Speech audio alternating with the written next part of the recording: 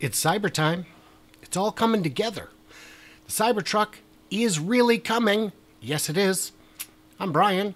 Welcome to my Tesla weekend.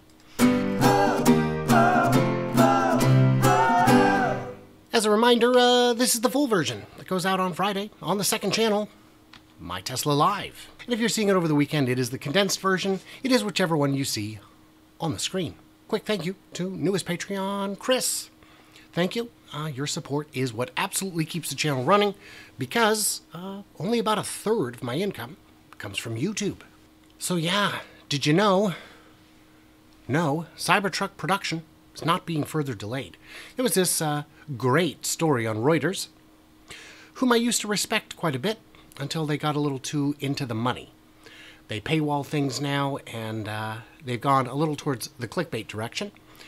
They cited 2 experts with inside information that said volume production not until the end of 2023. Unnamed reports. Right, volume production. We've always said initial production in the middle of the year, volume production at the end of the year. That is not changing. So we know where it's going to be. It's going to be in Texas because they're already tooling. See, Texas is big enough. If you look at Shanghai, the factory in total for all of it is only 9 million square feet for all the buildings combined. Might be a little over that now, but about 2/3 of that is Model Y production. That means, 5-6 million feet for Model Y. In Berlin, same kind of deal. The whole factory is Model Y, 5 to 6 million square feet. I couldn't find an accurate number, a recent number anyway. I saw numbers that were desperately, desperately wrong. 2 million, that's not accurate. But they are big enough at 5 million to cover Model Y.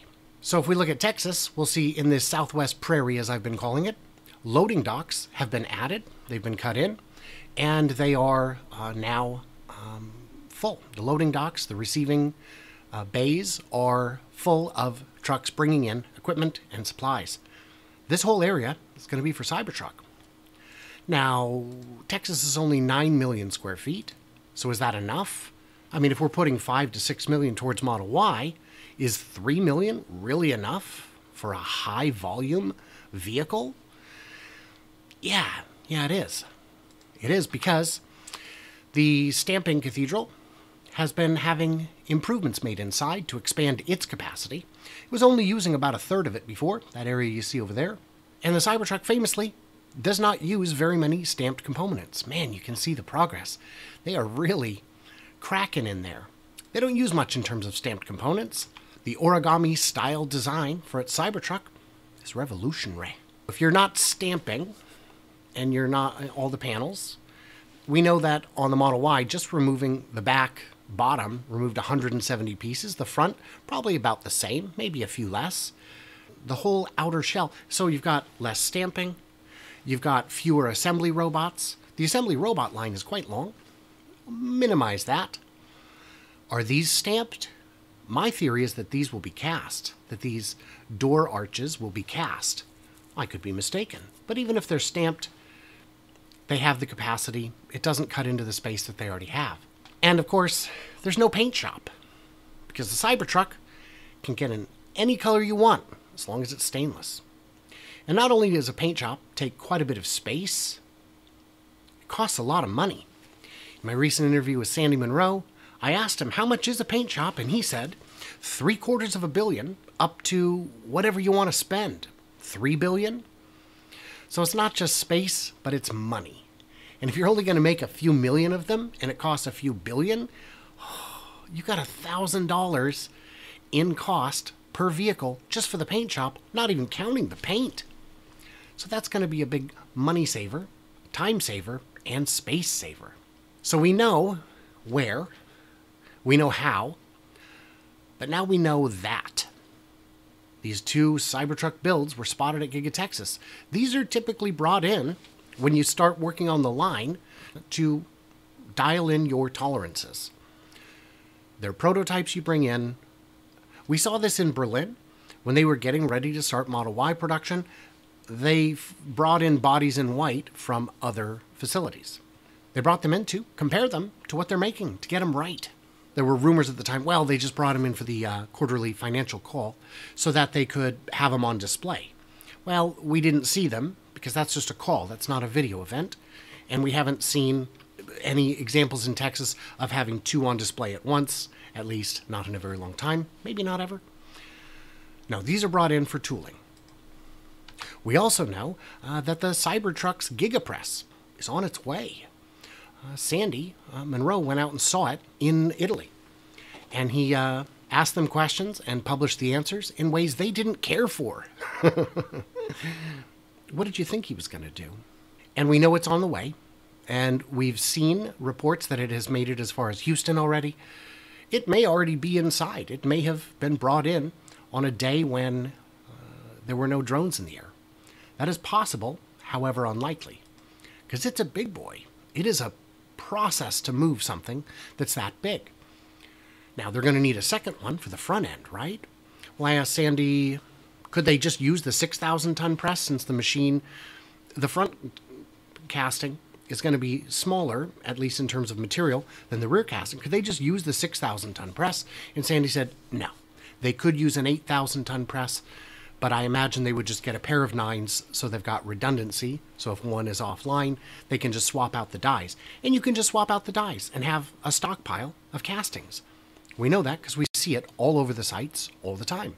Tons of extra castings made in advance so that if the line goes down for maintenance or tooling or whatever, they've got a supply on hand. We know that the vehicle's being tested. Cybertruck spotted being tested with additional cameras. And personally, I hope that they keep this. I think this is a good-looking configuration. It really steps up the cyber aspect. No, I tease, of course. But it's out for road testing. That's not something you do when you're years from production. That's something you do when you're about to enter production, which suggests that this may be the final design. We know that the windshield wiper katana is going to remain on the vehicle. This one has side mirrors, which are, as I understand, still currently required for manufacturers. They're working on getting that revised. And Elon has stated that these will be very easy to remove aftermarket. And Tesla was granted a patent for Cybertruck folding seat design. Oh, look, cyber seats. And this patent is very, very interesting. These are seats. This is a folded seat. Seats, yeah, they fold. So I'm not sure how much patent you need for that, but they've got one. And they've started hiring. The hiring has begun. Not for line workers, that would be very exciting, but for things more important. Dimensional engineer, body in white. Manufacturing operations leader, senior equipment engineer, dimensional engineering manager, equipment engineering manager, senior equipment engineer, robotics for body in white.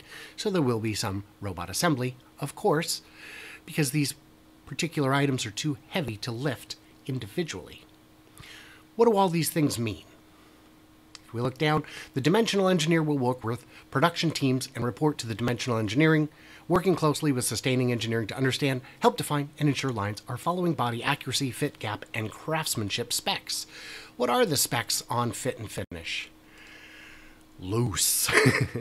Nah, I tease. The new factories are doing better. But what do these jobs actually mean? What is a dimensional engineer? Dimensional engineering is the engineering process used to control product quality and the cost of production for dimensional products. From the design phase to the manufacturing floor, dimensional management is a crucial part of product lifecycle management. Engineering manager job description, it's not as difficult as you might think to figure it out. Proposing and managing budgets, supervising work for multiple teams, planning and executing strategies for completing projects on time. Could use that. Researching and developing designs and products, you get the idea. And supervising all of the people in your very small team who are working on that. So this might be something pretty good to have at this point. This tells me that they are on schedule. If you'd like to see a Cybertruck yourself in person, the Petersen Museum in Los Angeles is going to have an exhibit coming up where they will display a number of unique vehicles. The original Roadster, Tesla's 1 millionth vehicle, the Nürburgring Plaid, the Cyberquad, the Cybertruck itself, Models 3 and X original prototypes. We can get a good look at them and see how they've subtly changed over time. And I'm going to be at this event. I will be driving down to meet Jeff in the San Francisco area, and we will be driving down together in his Model X. So I will get to experience the yoke myself and tell you if it's a hit or a miss. I'm very excited about that. I will also be going to the LA Auto Show. I got my press credentials today, so I'm very excited about that. So if you're at either of those events, or just in the greater Los Angeles area, maybe we should meet. I plan to be there roughly the 16th through like the 19th or 20th. Probably the 20th, but I don't know how much time I'll have on the 20th. And the other big thing is tomorrow at 2 p.m. on the second channel, which is, I mean, if you're watching this, you know this, I'll be interviewing Randy Kirk, author of The Elon Musk Mission, Making the Future Awesome, How Tesla, SpaceX, The Boring Company, and Neuralink are changing the world. This is co-written with Lars from Best in Tesla. Be nice. He's very good. And he's also the best-selling author of The Elon Musk Method, which is not a form of birth control, because that doesn't work. We found that. Because the best part is no part, the best process is no process, and the best kid is 9 kids. So it'll be interesting. I don't think that question's going to come up. But with that said, we have fun. Thank you to my patrons, as always, who get early access, bonus content, generally an ad-free experience, and more bonus features are coming soon. I do hope to have a Discord channel set up, hopefully next week. But I've got a lot to do before I head out of town to go down to the LA Auto Show and the Petersen Museum. Very exciting times. I've got a bonus section coming up here. Well, there it is, and there you go. If you enjoyed this, consider watching the full 30-ish minute version over on the second channel, My Tesla Live. That's where we do the live stream every Friday at 7 p.m. and a podcast with Bear from Bear's Workshop every Tuesday at 4 p.m. Pacific. So, what did I miss or misunderstand? Leave me your thoughts, your wisdom, your juicy brilliance into the comments below, and stay tuned, stay juicy, and I simply cannot wait to hear from you clever robots on the flippity flop.